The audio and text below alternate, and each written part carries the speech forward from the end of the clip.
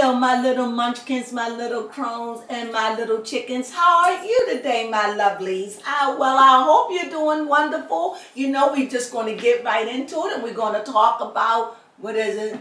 Real Housewives of Potomac. I still think it's a little boring right now, but you know what? It's only, what, the fifth episode? Yes, fifth episode. Oh, we better do better. Come on, because it heated up a little bit at the end. Yeah, you give us a little snippet. I feel like I'm watching a soap opera. You know, like at the end of the old time, you know, the Young and the Restless. And then they give you this little snippet at the end to make you come back. Well, I don't get thirsty. I won't come back. I've been said I don't like it. They need to keep you engaged through the whole thing. I don't like it. I don't like it. But anyway, go ahead. Yes, so we started off the episode with Candice talking to one of her friends, and Chris was there.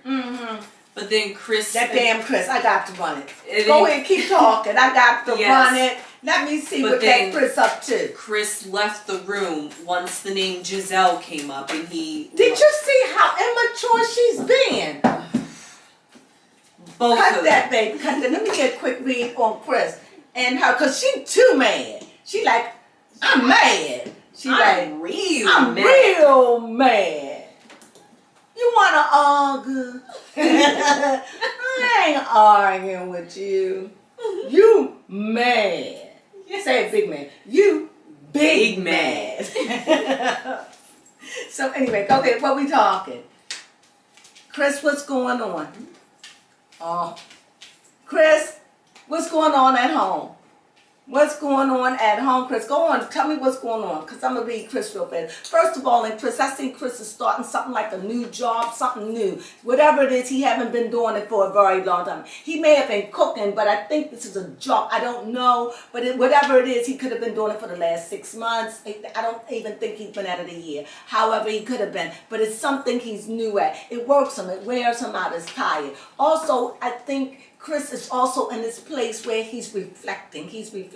But Chris is not happy at night. Chris is going through something, guys. He is going through. He's going to be all right, but he is going through with something. And he has a false sense of, I'm okay. He's trying to present to the world that he's okay, but he knows something is going on in his environment. Another thing, I see Chris leaving. He's walking out, not dealing with it, not wanting to be home. Something going on. I think that Candice overpowered him. Chris is up to something that is no good. He's hiding something, or he's leaving something. Come on here. Okay? So I don't want to hold it up with Chris. Let me just do one more. Financially, they're working. They're doing good. It ain't a financial thing, but Chris ain't happy. Something's going on. Chris is hiding something. Chris is hiding something, or it's something he don't want Candice to know. And Chris got a secret, and Chris go and he do the creep, creep, and it's all gonna come out in the end. And now that, and I don't like what Candice said when Candice blamed Ashley's husband. Ashley's husband ain't had nothing to do with that. If you want a husband to pick on her husband. Honey, but if your husband doing something wrong, he's yelling out so loud, but he can't talk to you because you cuss him out and you talk to him like he's a non-factor. Oh, anyway, go ahead. I had to do a read. Well, that's Chris. Something about it ain't right with me. Something ain't right. You heard the cards. Go ahead, baby. Yes. Go ahead, baby. Go on. So nextly in the episode... You know I have to throw it in. If somebody else, I'm going to go ahead and read the cards. Read the card. Go ahead, baby. Finally, in the 5th episode, Mia has admitted, well, not admitted, but found out she does not have cancer. But she still has to get the notes removed. Well, we knew that. I read on that. I read on that. What else? Yeah. And she's saying with all that going on, she has kids to manage and a house to clean and cook and still have to maintain herself.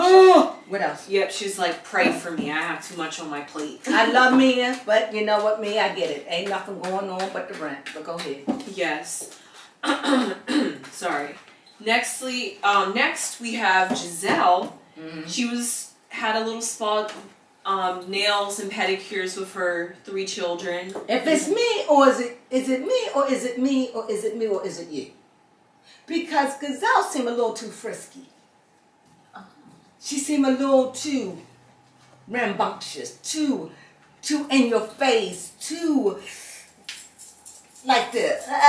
She's too. Something ain't right with that. Something is not right with that. Go ahead. I just starting to notice people personalities. Like Robyn. Robyn, something ain't right. It ain't right, something ain't right. Those two of them are both out their character. Yes, Gazelle is over the top, but she's overly over the top at this point. She's like in your face, too much in your face like that. And Robyn, she's, I don't know, something ain't right. Robyn, I don't know, maybe their husband and that prenup, I don't know. But I love them both, girls, so go ahead. Yes, but her twins are planning their Sweet 16, so that's nice to hear. Speaking of Robyn. And speaking of Sweet 16, there is saying when I grew up, yes, you would get your kiss, your first kiss at 16, and you would have a Sweet 16 party, and that's when you can kiss your boyfriend. That's the first time. That's what I grew up knowing that. So now some of you may not have heard of that. They may sound crazy, but I grew up knowing that. Well, did it happen? No, but it was like wanting to be kissed at 16. So yeah, I can see that.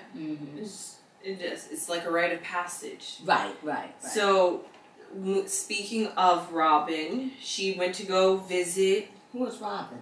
Robyn. I'm sorry, I forget her. Dixon? Oh, Robyn Dixon. Okay, yeah. So Robyn, you got me thinking about Sister Wives. You got to talk about that. I was like, Robyn, we jump on that. Go ahead. So Robyn visit a lawyer to talk about her prenup options, and she's feeling a little bit of trepidation because yes, he does know her husband, Robyn's husband. Speaking of Robyn Dixon, let me run a real quick card read on her. Please, let me just do a quick card, because if he was a mess, I want to know. Yes, because he... Is he with a mess? Is he a mess? Give me a quick cut. Because he doesn't like the option of it. The person... Robyn, follow your gut. It ain't a money thing. It's not a money thing. It's not a money thing. It's protection. It's protection. Follow your gut. And Robyn. she wanted to put a fidelity clause in that. Yes. Oh, you see it. You see it. Oh, she's taking the precaution because she's taking. I'm gonna just do these. Doesn't want the marriage to end. So what it says here, there was a heartbreak. She was really hurt. They both were hurt, but she was really hurt. She really took some time out, like some really time. This thing took her and knocked her out. This is what she has gone through. Yet she was seeking, I guess it was spiritual. It's a spiritual thing. It really made her suffer. She suffered. She worked hard to get these coins. She worked hard to get this material gain, to get where she at, not just financially, but remember, she's famous now. Remember, she got a name. Remember, she's more than, what's her husband's name? Dixon? Yes. What's his name? His name is, I'm sorry. She just is terrible with names. But anyway, her husband, whatever his name is. Juan Dixon. I keep saying I remember that man's name. Juan Dixon. She more than that now. She has grown. So look at her. Financially, she's big. Not just big as far as finances that she's growing, but she became big. And she wants to protect that. And do you blame her? That man hurt her deeply. Well, that's all I can read about that. Go ahead, honey. Yes. Now, I may do this every week. This is my new thing. If I feel inspired, I'm reading, okay? I just want to see where we were going with the show. Go ahead. Does it throw you off? No. Okay, go on. So that was the slow part of the episode, because next we learned about Wendy wanting to have the girls over at the vineyard to have a burn session. You know how I feel about Wendy. Yes, and also she talked about how she's having problems passing kidney stones. That bad attitude, I just don't understand that. So, why did you have a meeting, a kumbaya moment, if you're not going to be humble? I don't get it. What is it to just say, you know what? Okay, if you wasn't going to attack me, I wasn't inside of you, that's what I felt. But you know what? You know how you felt. I apologize for accusing you. But she doesn't want to do it. I can't deal with her. Yes, and at the burn session, there was 3 people that shared their discontent with Mia, and that with Wendy, and that was Mia, Giselle, and Robyn. Gazelle said something? No. No, Gazelle got into an argument. I think she could have. I don't remember. But anyway. Yes. She was defending her friend Robyn, though. Yeah. And I know that Karen, at the end, was like, she just felt like they were over the top. Yes. I don't know what's going on with the That's what I'm saying. Something wrong with them. Something ain't right. Something ain't right. Mm-hmm. Yes. But they bring in fever. They bring in fever. You know, you know. I do for the TV, so whatever it's for, they're bringing it because it's making us say, "Why are they? If they out of character, what is to me?" I mean, Gazelle seemed just over the top, and Robyn just seemed too feisty. It's just. But they doing it though. They doing it. Especially when Robyn got up in somebody's face. Robyn told Robyn, like, look, I'm fed up here. Robyn got up off the table and said, I'm out of here. Well, Robyn don't, because she ate her food. Robyn ate her food and got up and said, because she came there saying I wasn't for it. Yeah, for real, she did. She didn't want it because she knew it was going to be like that. But I just think that it's just more easier, and I'm on Karen's side with that. You could have handled it different, but you know what, Wendy, you come with some mess, and that's the one thing, and this is why I used to like you, but you just too messy for me. She messy Wendy. Go ahead. Yes, and it got even more messy at the table. Her name is too Wendy. Wendy. She just blows. But Robyn and Wendy had a huge blow up at the table. Yeah, really, vinegar and water. Yep. I mean, oil and water. Yes, as Robyn said that they are, and Wendy felt. Didn't Wendy try to make it to oil and vinegar? Yes. And did she have to argue? No. I said, like she said, Heifer, I know exactly what you're looking for. I didn't call you vinegar. Right. I said water. And then she had a look on her face just like, oh. No, because everybody kept on saying, yeah. She said, what a 6 with it. I can't go there. And it was kind of just like a move on too, because that was like all Robyn had to say, and Wendy was just like, probably felt like we didn't resolve nothing. And that's probably why she ended up starting some mess later, because she felt like you didn't confront it enough, and this is probably the real reason why I'm having this burn session, so we can talk, because I didn't want to. She didn't go about it right. No, because she didn't want to come to Family Fun Day, so. Well, she wasn't invited. No, she wasn't, but she could have let her kids come. But no, I wouldn't have either. But at the bottom line is, you know what? That's being real. I would rather have somebody be real with me and say, no, I don't like you. I don't want to be around you. And I'm only coming this because you did send me an invitation. I started not to come because I knew it was going to be some BS. But I showed up anyway to be a good sport about it. But you know what, Wendy? You never cease to fail me. And that's how I see Robyn. Because that's the one thing, one thing I feel about Robyn overall. I don't know, this is a new thing Robyn's doing. But overall, Robyn is fair. Say what you want to say about her. She's fair. And she's loyal to you. But go ahead, baby. Yes. Also, Robyn even called up Charisse because Wendy was claiming. Just to prove it. But she did hold her, but not as an aggressive. But you could take that as being aggressive. You could. Like, I mean, somebody was sitting down and literally stood up and approached I just think that's just that. Somebody saying, look. This is just getting out of hand. Just go on back. You ain't got to get all up in the girl face. Just go. Not like she was going to fight, but you know, sometimes people just get in your face. They'll just go on and sit there. That's how I took that. I didn't think that she had to really block her and nobody held, Gazelle. Nobody was physically restrained. No, and she didn't really have to, but she just did it to just say, look, this is going a little too far. Yes. And then there was another blow up because Candice and Ashley have not fixed their, well, they did fix their beef, but now they have beef again. Because now you with this beef. You don't look, he been down here too long. He been down here. Beef. They got a beef. Okay, go ahead, beef. Got a beef. So Ashley is confronting Candice yet again about her husband. And Ashley threw up some new evidence, even tossed Mia in there. That's what I tell my girl Ashley. That's what I'm saying. I love her. But you know what? Candice is so... Oh, why does she think that... She just don't see how she is so difficult. I'm sorry about that. She's just so difficult. She's just a little Tasmanian devil to me. She's just like that to me. And I like to think I'm a little hyper, but she's high strung. She's sharp with her words and she cuss you out. I mean, she can kiss the blackest part of my... Yes. Who says that out of their mouths?